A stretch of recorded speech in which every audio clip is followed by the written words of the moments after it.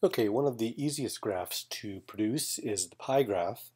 And as long as you've got some discrete data here and the data represents 100% of whatever you're measuring, then a pie graph would be appropriate. And so just as before, we highlight everything in the data group and we look at for either insert chart, or as before you can go to insert and then chart. And then you should see pie graph or circle graph, however you want to call it, as one of the choices. So we're going to choose that.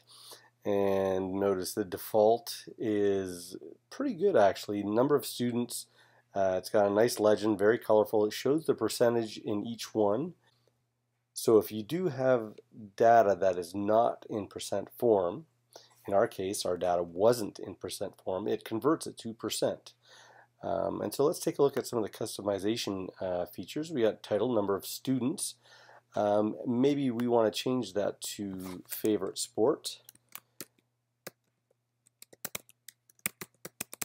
Okay, and we can look down, we can change things like the font and the background.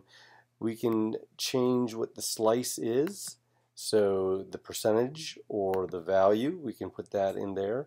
We can put the label in there if we want, or we could have nothing. I'm going to have the percent in there as the value is already in the table, so a percent would be an added source of information.